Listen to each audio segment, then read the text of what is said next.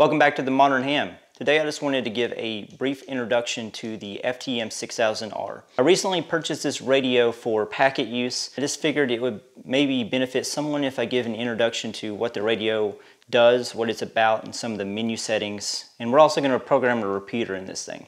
The FTM-6000R, it is a 50-watt dual band 2-meter 70-centimeter radio, but it shines because it has 9600 baud data jack on the back for packet capability. That's the reason I bought it, and I would imagine it's probably the reason that a lot of people are probably purchasing this radio instead of some of the other Yaesu radios out there. So let's go ahead and take a look at the radio itself and see the components on it, and then we'll dig into the menu and I'll show you guys how to program repeaters and navigate the menus and what they all do. So let's go ahead and take a look at the radio. Things are pretty straightforward here. You just have your regular 259 antenna connection, we have a fan, the power adapter, but we also have this external speaker jack and we have this data jack. We actually have 2 external speaker jacks, which I didn't really know until looking at it, but that's kind of interesting. But the data jack is what I'm going to be using the most. This is where you can get your 9600 baud out. But looking on the front, with most mobile radios, obviously you have your removable faceplate, so you can, disconnect that and you can run longer cables and run that through your vehicle however you'd like to do that. In terms of the outside, things are pretty straightforward as any of these mobile radios.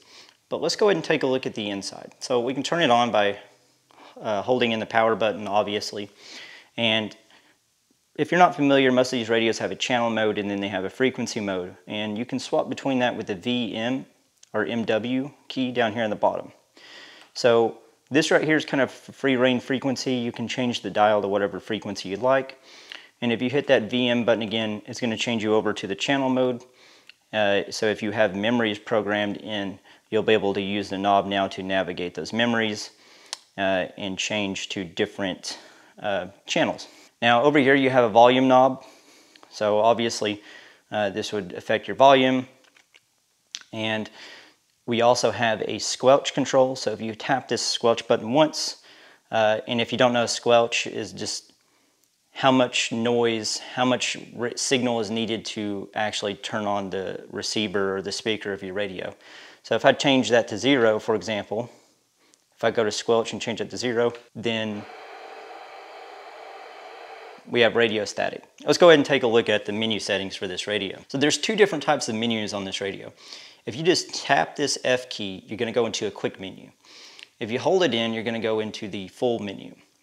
Now the thing is, with the quirk of this radio is you can actually take menu items from the full menu and store it into the quick menu. That way you don't have to sort through as many items. So first I'm going to hold in this F key, and that's going to take me to the wider menu. And this number here indicates the menu option. So let's go ahead and just go through these really quickly. Menu option 1 is the auto power off. So if you leave your radio unattended, you want your radio to be powered off. And I'm just going to go through the ones that are really useful or what people may take a look at. The menu option 5 is the beep level. I don't know about you guys, but I hate beeping on the radio when I hit buttons, so I'll always turn this off. Next thing you might want to take a look at is your microphone gain. So in menu option 13. If someone tells you that you're being really quiet, you can actually go in here and change this to high for the microphone gain. I've never had to do that, but that is an option. Another option you might want to take a look at is menu option 16. So if you are using this for packet, you'll typically just want this set to 9600 baud because if you have it set to 9600, it's going to be able to do anything below as well. So now this would be a good option to explain the menus. The 2 different menus, because it's going to become relevant here. So most of the menus that I change, I have it in the quick menu. So if I just tap F, I see squelch type, I see squelch code, I also see repeater offsets, and those are almost all the settings that you need to program a repeater. Well, how did I get those into that quick setting? Well, let me show you. I'm going to hit back to take us back to whatever menu we were on originally. Let's say that I want to be able to change the step from the quick menu.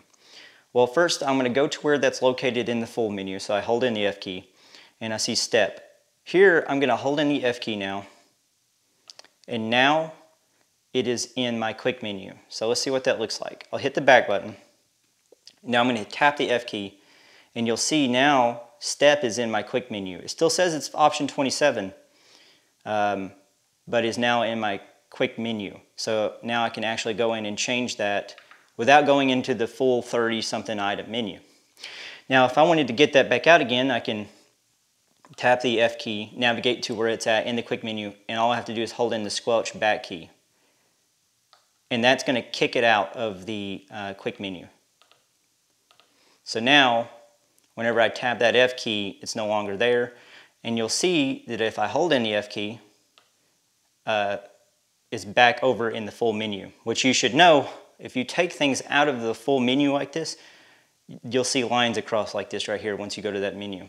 That means they're in your quick menu, so they no longer exist in the full menu. So I hope that was simple enough. And that's kind of how you navigate the menus. So let's go ahead and let's program a repeater. So there's a repeater in my area, 146.865. I'm going to go to the VM key, and I'm going to tap it to go to frequency mode.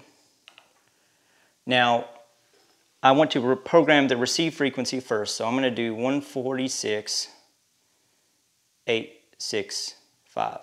Well, I accidentally punched that in. We'll use that as an example. So 146.655, this is the receive frequency that you have. The next thing you want to do is go over to your quick menu if you have it there, or whatever menu option 20 is, and it says repeater set. Now if you go into this menu, you can either do a plus offset or a minus offset. In my case, I'm going to use the minus. So you'll see the minus is up there now. The next thing I want to do is maybe I want to set a tone. So I'll go to menu option.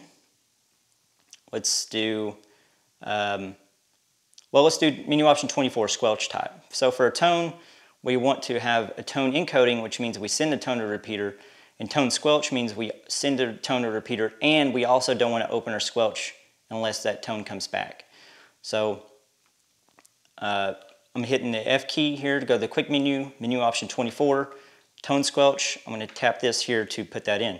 So now that I have tone squelch and I have that negative offset, the next thing I want to do is actually set the tone that I'm using. So now we go to menu option 25, squelch code, and let's say I want 100. Let's go down to 100, and I hit this button here, and now we have basically what would be a repeater plugged in. So if I were to key this up, you'll see the offset change there, and we're also doing the 100 hertz tone. So this would work, and you would be able to talk on this repeater if this is the one that you were plugging in. How do we store this in memory? Well, that's not too difficult. All we have to do is just hold in this VM key,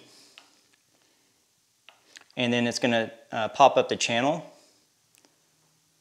and we're going to select a free channel to plug it into. Let's say channel 6. I'm going to go ahead and hold this in again. And now we're already in channel mode again. If you want to go back to VFO, you can hit this and change the frequency, but hit this to go to channel. You'll see that now in channel 6, right? So just like with the other channels, now we'll go up to channel 6. This is the repeater that we just plugged in. This would be programmed into your radio now as channel 6. Now say you want to give it a fancy name. Say this is a repeater in your local area, right? I'm going to hold in the VM key on the channel, and then I'm going to rotate this knob to go from copy over to name. Then I'm going to press the knob in. And now I'm going to type in a name by rotating this here, and I'm just going to type in hi. I press it in when I got the letter that I want, right? And once you're done, you're going to hold in that VM key once more. And now channel 6, instead of it showing the frequency, it's going to show high, but it's still that frequency that we just plugged in for the repeater. So now if I navigate my channels, and I have one called Simplex and IL2P and things like that, if we go to channel 6, the repeater that we plugged in, it has the tone squelch, it has the offset, and it's also named high, and we can use it just as we would any other repeater. So that's how you plug in repeaters and name the channel. And that basically covers mostly the basic operations of the radio. Of course, you can go in more advanced if you'd like. but I just wanted to show the basic operations that most people would do day to day. I hope that was a nice, straightforward rundown of the radio. If you're thinking about purchasing it, or if you just purchased it and you're trying to figure out how to program it, I hope that this was enough to kind of get you started and get you in and get programming repeaters and things like that. So thank you guys so much for watching. 73 to you.